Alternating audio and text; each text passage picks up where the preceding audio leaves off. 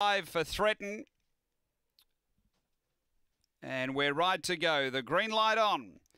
Been $1.70. Just into $1.65 late. Racing, stepped pretty well. Threaten, got a bit of speed underneath it. It wants to get hard down to the inside, but Fabjigo's going to poke up and lead. Threaten gets over to the rail in second. It was key for it to find the fence. Then Joffa's Galaxy, a couple away, Euro Fabio, and Ish My Lady back at the tail. Down the back, Fabjigo should stay up the track a touch. It led by nearly 2. Threaten trying to take the run, can't bridge the gap for the moment. Then Joffa's Galaxy on the turn.